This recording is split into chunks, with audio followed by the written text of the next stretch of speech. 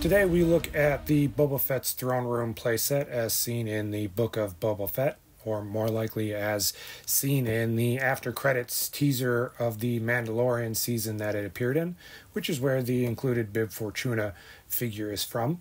You can tell because he's a little bit heftier than he was back in his Return of the Jedi days. And this set is kind of massive. I was a little bit surprised by how big it was once I took it out of the box, and that box has been sitting in my overflow pile for a while. I just hadn't gotten to the right moment where I wanted to do this unboxing. One, because I didn't really have a spot for it, but I do now, and two, leading up to the unboxing of the vintage collection Jabba the Hutt, which is going to be out soon, and I'm looking forward to getting mine. So I'm building up to that with my kind of back stocked of Jabba's Palace playsets, which is kind of a weird thing to have so many of. Well, two's not a lot, but I have two. So today we're going to look at the throne room. Whether it's got Boba or Jabba on the throne remains to be seen. It'll end up being Jabba eventually, and see if this playset's worth having. They wanna wonder. I would certainly like to.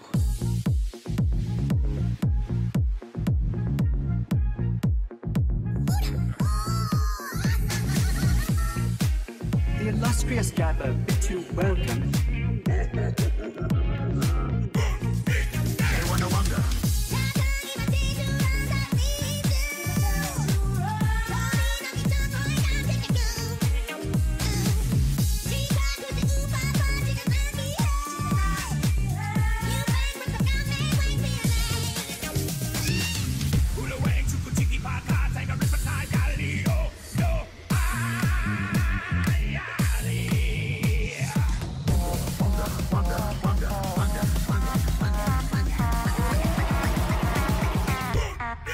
They wanna wonder. Wonder. They wanna wonder. Wonder. They wanna wonder.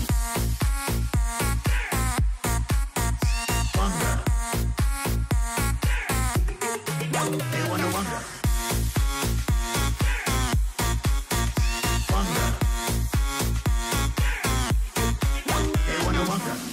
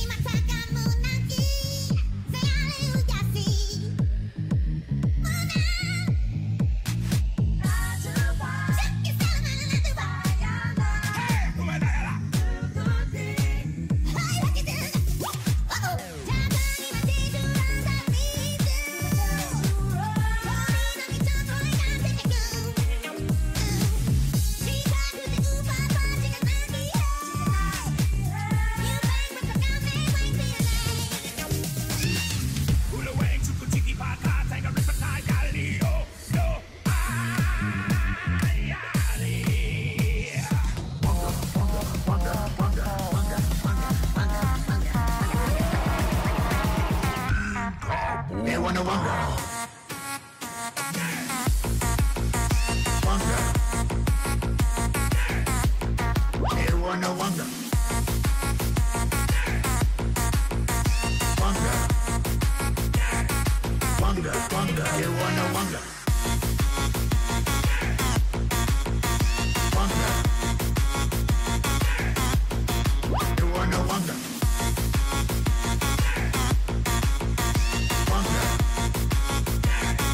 Wonder, wonder, you wanna wonder. Who did that? No,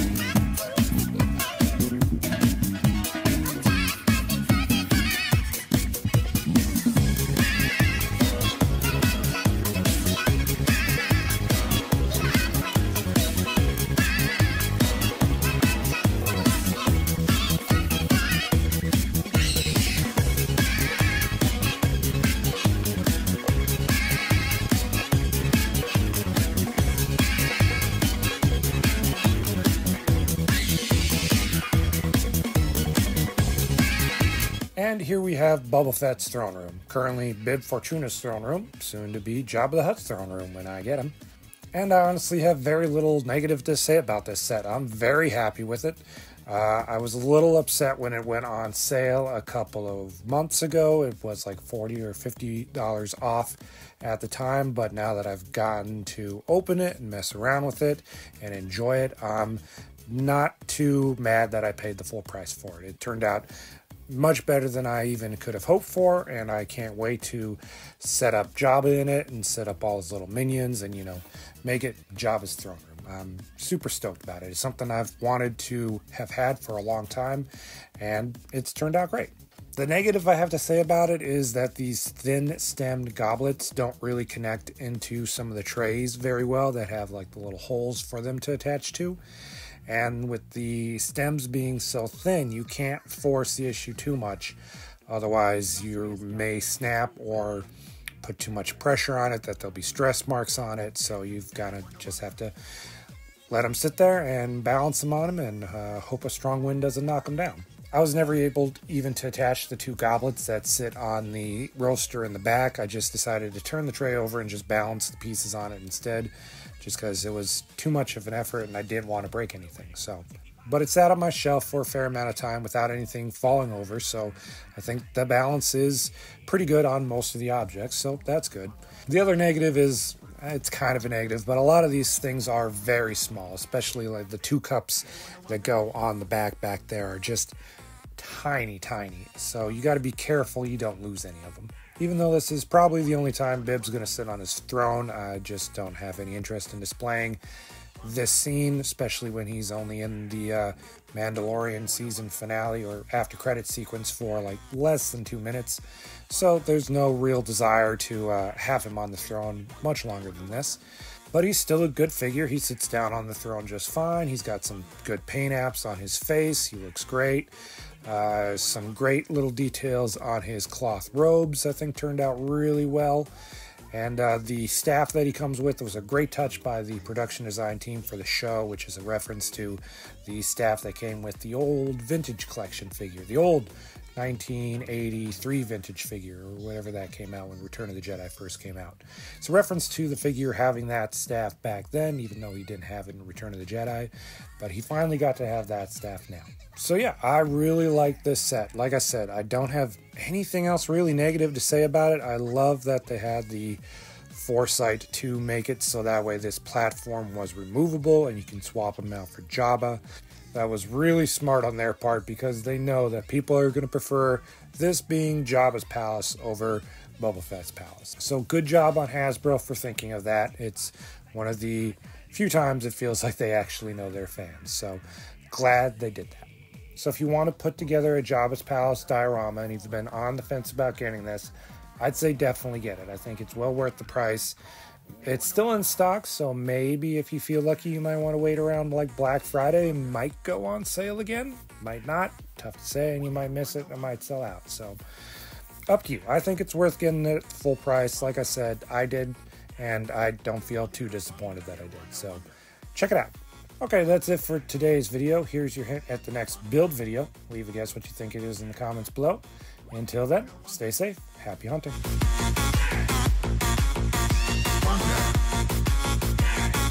Wonder, you wanna wonder.